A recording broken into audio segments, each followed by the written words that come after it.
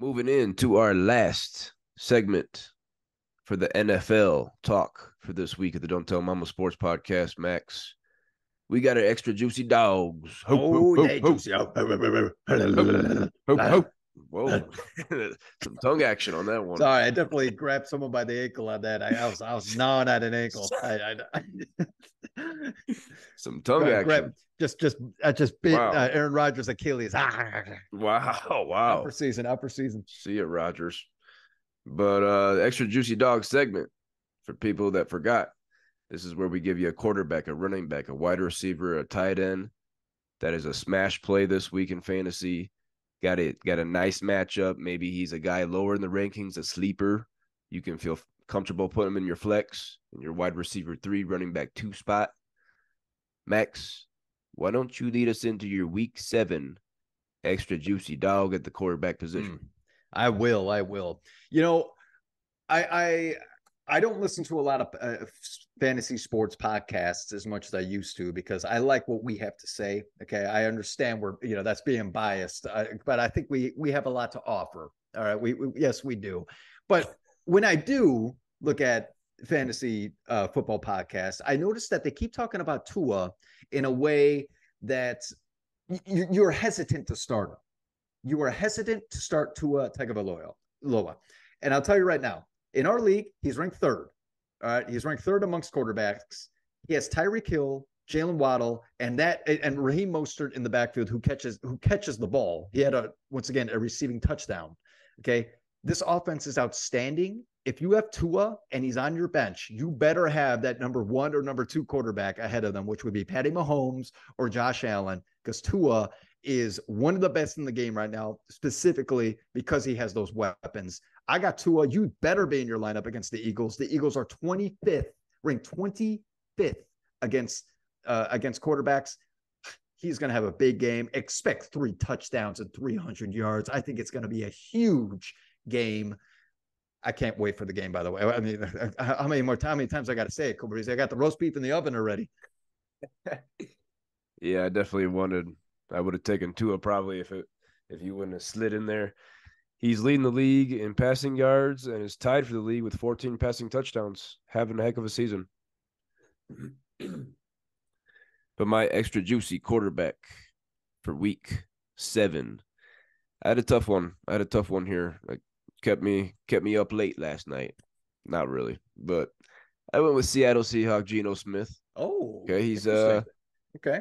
Quarterback 23 this season. Disappointing. Definitely. Disappointing. If you would have told me that going into last year, sure, I would have believed you, but had a heck of a year last year. The NFL Comeback Player of the Year. I don't know what he came back from, but he won that award. QB 23 on the season thus far. He's got 5 passing touchdowns in 5 games. That's not going to get it done. No. But Max, this week, if there was a get right game, it's this week. They're an 8-point home favorite against the 1-win Cardinals. Arizona is 29th against quarterbacks. Yeah. We don't do touchdown guarantees for quarterbacks. He hasn't passed for 3 touchdowns this year. I'm calling a 3-touchdown day right now. I like it. Triple tutty guarantee for Geno Smith. I think he's only had 2 touchdowns once in a game. Shout out my guy Peter, living in Seattle. He's going to enjoy a nice Seahawk win this week. Geno Smith, put him in your lineup. I like it, man. Let's get DK Metcalf going. Can we please? Can we get Tyler Lockett going too? Jeez, you got weapons. Let's go. Who is your extra juicy dog at the running back position? Staying with Seattle, by the way. Okay, at the running back position. I made a pop noise. I went running. Okay, running back position. Kenneth Walker III, everybody. Oh my goodness. He's ranked 8th right now in our fantasy league. I'm telling you, he's going to keep on going up. This guy has 4 straight games with the touchdown, 4 straight games. And I am guaranteeing, and my buddy, Mr. Tutty, he's getting 5 straight games against Arizona. Whoa. Arizona defense ranks 30th against running backs. Kenneth Walker III is going to have a huge game. And can we get 100 yards? Can we get 100 yards rushing? He has not had one 100-yard rushing game yet, which is surprising to me. It's those touchdowns that are keeping him in the mix, and also his receiving. Kenneth Walker III is going to have a big game, everybody. He better be in your lineups. 6 rushing touchdowns for Kenneth Walker. Good for tied for third in the league. Pretty good pick by you. I'm jealous. I'm jealous of Kenneth Walker. My extra juicy dog at the running back position. A guy we weren't too sure about coming into seasons this year. Didn't really care about drafting him in fantasy leagues. But I got Kansas City Chief Isaiah Pacheco. Oh, nice. Yeah. He's RB13 this season, Max. Listen to these stats. He's 11th at the position in carries, 11th in rushing yards, tied for 9th in rushing touchdowns, 11th at the position in receptions, and 10th in receiving yards. Damn. 11th, 11th, 9th, 11th, 10th. That is damn consistent across the board. He's contributing both rushing and receiving. He's at home in that juicy game against the Chargers, 5.5-point favorites. 47.5-point over-under is the second highest on the week. Chargers are 21st against running backs. He's getting consistent value on one of the best offenses. Yeah. And because of that, Max, he's getting a touchdown this week. Oh, my buddy, Mr. Tutty, I'm on a little hot streak. I'm on a little hot streak. I'm going to keep it rolling. Isaiah Pacheco finds the end zone against the Chargers this week.